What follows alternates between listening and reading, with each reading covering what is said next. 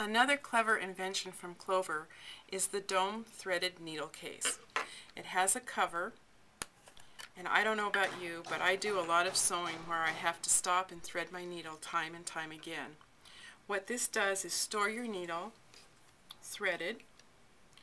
So here we have our needle is nicely threaded. We're not going to put a knot in the bottom. There is a slot here in which we're going to slide our needle. Then we work this around till we come to the little slot here and catch the thread and just twist it on. Makes a great sound. Once the thread is completely wrapped up inside, we then can take the second needle, slide it in, and do exactly the same thing. This fits up to 10 needles.